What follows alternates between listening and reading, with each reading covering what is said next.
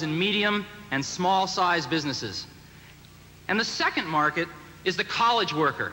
We think that's the knowledge worker of tomorrow, and there are over 11 million college students in America alone.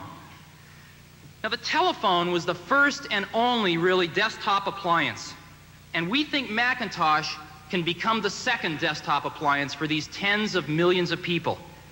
Because of the 235 people in America, only a fraction know how to use a computer. Macintosh is for the rest of us. And we need to communicate this message to those knowledge workers and college workers. And to do that, we are launching the largest advertising campaign in Apple's history, which will premiere on the Winter Olympics starting February 6th. And I'd like to show you 5 commercials now. It's more sophisticated, yet less complicated. It's more powerful, yet less cumbersome. It can store vast amounts of yesterday, or tell you what's in store for tomorrow. It can draw a picture, or it can draw conclusions. It's a personal computer from Apple, and it's as easy to use as this. Macintosh, the computer for the rest of us. Introducing Macintosh.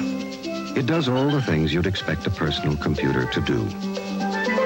It does a lot of things you wouldn't expect a personal computer to do. And it does some things no other computer has ever done before.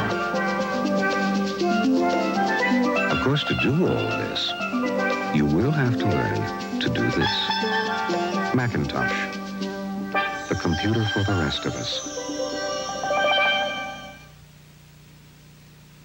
The real genius of Macintosh, Apple's newest personal computer, isn't its 32-bit microprocessor, or that it captures the power of a mainframe on a board 10 by 10 inches, or even that it costs half as much as computers half as powerful.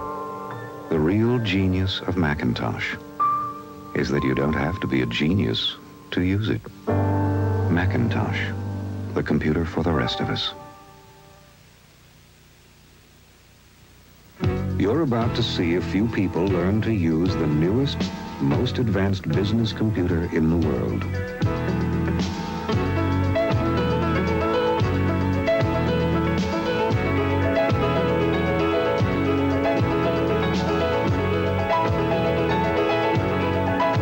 If you know how to point, you already know how to use it. Macintosh, the computer for the rest of us.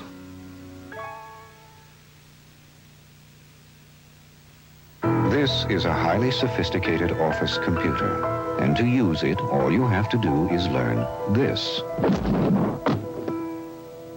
This is Macintosh from Apple, also a highly sophisticated office computer, and to use it, all you have to do is learn this.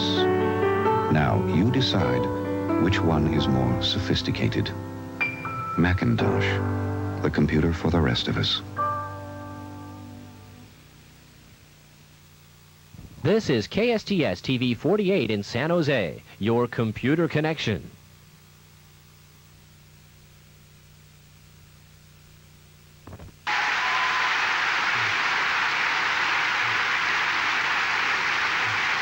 Those ads were prepared by Chiat Day, our agency, the same people that did 1984.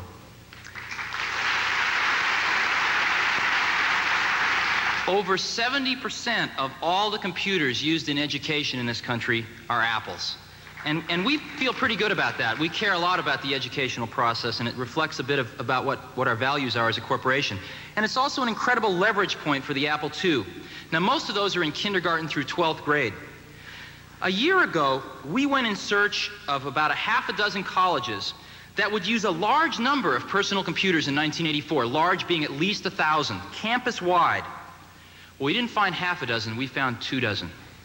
And today I'm really pleased to announce the Apple University Consortium, formed of those 24 colleges and universities around this country. And they're the opinion leaders. They are the Ivy League. And they collectively have placed orders for over $50 million today of Apple 32 Supermicros. And this is the list of colleges.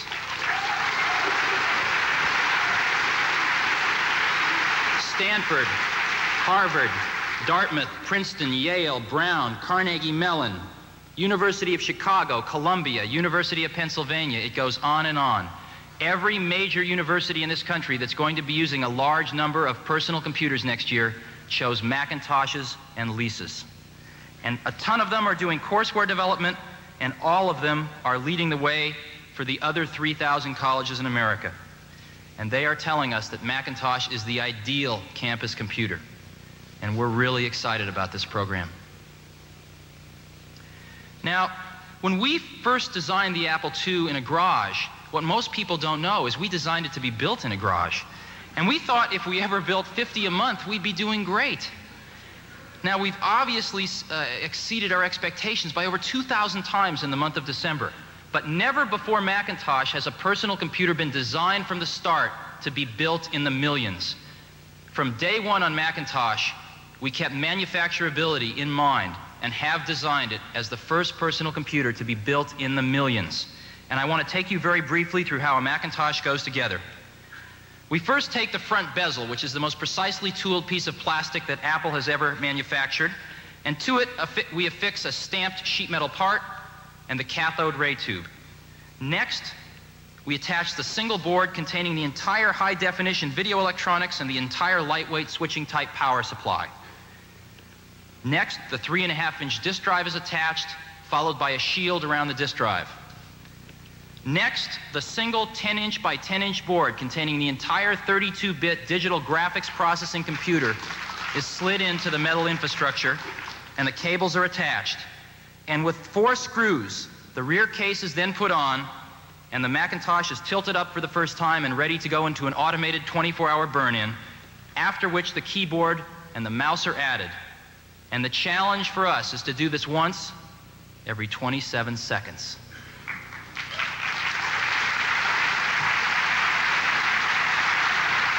Now, to do this, in addition to designing the machine, in the last year and a half, we have designed and built the machine to build the machines. We have invested over $20 million to build the computer industry's first automated factory in Fremont, California, overlooking Ford and GM. The factory is based on the concepts of just-in-time delivery of zero-defect parts, and it's a manufacturing process which allows extremely high-volume production of extremely high-quality products. And were it not for this shareholders meeting today, we'd be building over 500 Macintoshes. The Macintosh was developed by a small team of incredibly talented artists. And the rest of Apple supported this core group of about 100 people, and they were able to leverage the resources of a billion-dollar corporation to create their dream. And I have never in my life had the privilege of working with such fine and talented people. And the experience of Macintosh has changed all of our lives who've had the privilege of working on it for the last few years. And we think it's going to change the millions of people, their lives, the millions of people that buy them in the next few years. And we made a multimedia show, really for ourselves, that I want to show to you now that captures some of the spirit of this group. And I'd like to show it to you now.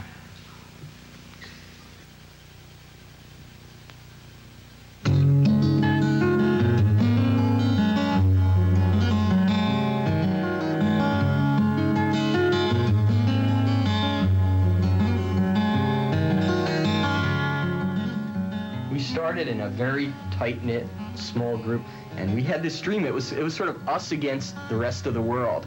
But we started working on it, and us 5, 6, 7 people believed in the dream, and eventually it sort of grew.